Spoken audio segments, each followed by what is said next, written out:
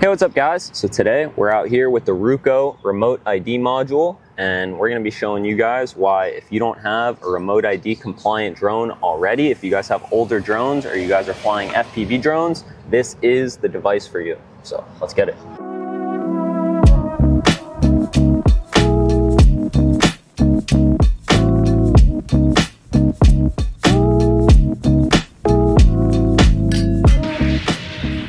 Alright, so if your drone does not already have built-in remote ID functions, like my iFlight Nazgul here, you can go ahead and pick yourself up one of these Ruko devices. It's very simple to set up. You go on the FAA's website, register your drone, get a drone registration number. I'll leave a link down below where you guys can do that. Go on there, do that, and then link up with the Ruko app. It's very straightforward. The directions give you all the info you need. You just scan it, download the app. The app gives you all the info you need. It took me about 5 minutes to set up. Very simple, and then you just turn it on and stick it on top of the drone and you're ready to go. It's very easy. You really can't screw it up, and then you're fully compliant. You have no problems flying this drone wherever you want as long as it's a legal zone to fly a drone. So let's show you guys how all that works. Alright guys, so check out the setup. We got the Nazgul here, we got the Ruko right on top, and it's strapped in right there with the battery. And then once you go over here to the app, you just want to hit drones around, and then you guys will see drone will pop up there, and you will have all of your remote ID information right here. So let's get this thing up in the air. Alright, so I got the drone on the ground, everything's linked up with the Ruko, and I'm linked up to my remote. I'm just going to send it up real quick without the goggles on. I just got the remote.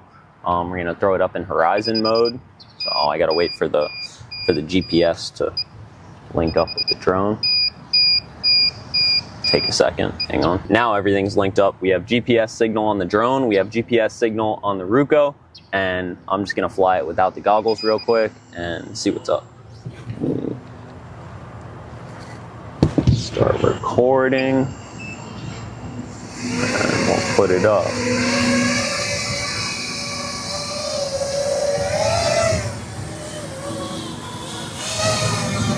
We'll see. Are we reading? Yep. So we're reading some data on the Ruko. That's pretty cool. I'm horrible at flying this thing without goggles on. Let's bring it back. Gotta fly it in a straight line. Fly it straight back. Right down. Alright, let's throw the goggles on and get some real flying in. Alright, I got my goggles on. I'm screen recording on the Ruko so you guys can see the data it gives. And record, we're up. And I'm trying some new O3 settings.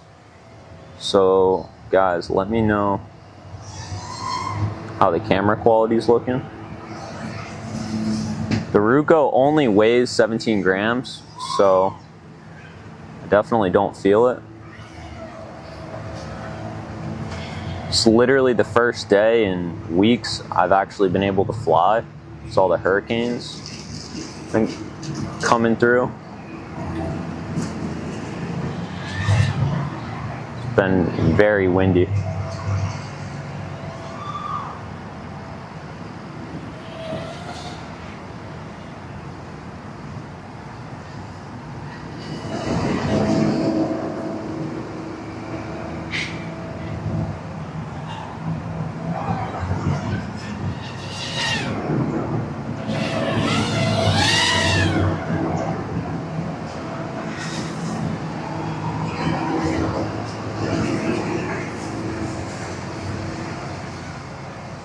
Right back through the trees.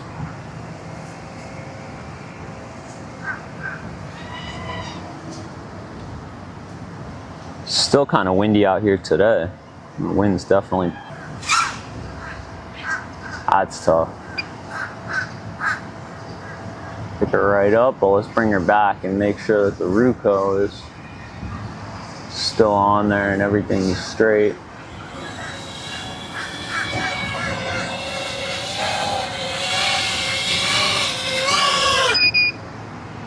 So as you guys can see, we had a little crash there, but the Ruko still strapped right in and still transmitting.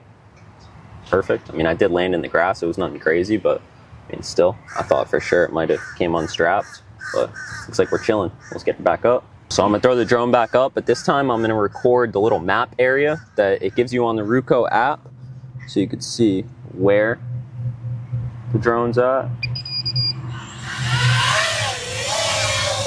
Start recording.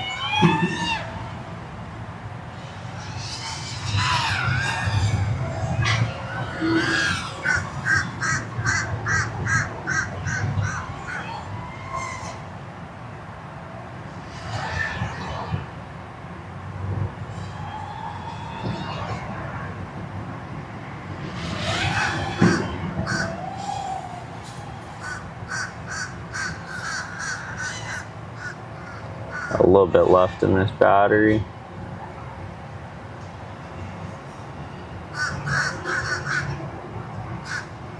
Damn, I fumbled that a little bit.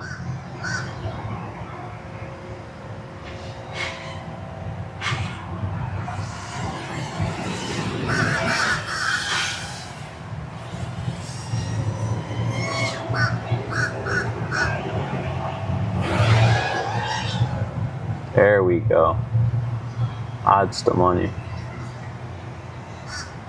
That's about it for this battery pack. Let's bring her on back.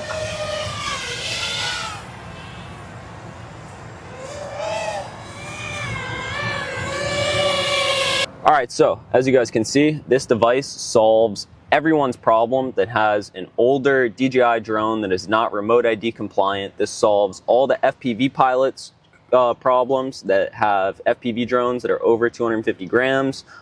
This is just a great unit to have. You should definitely have one of these if you have more than just one drone. If you have older DJI drones, you should definitely pick one of these things up so you can be remote ID compliant and fly wherever you want, as long as it's a legal area.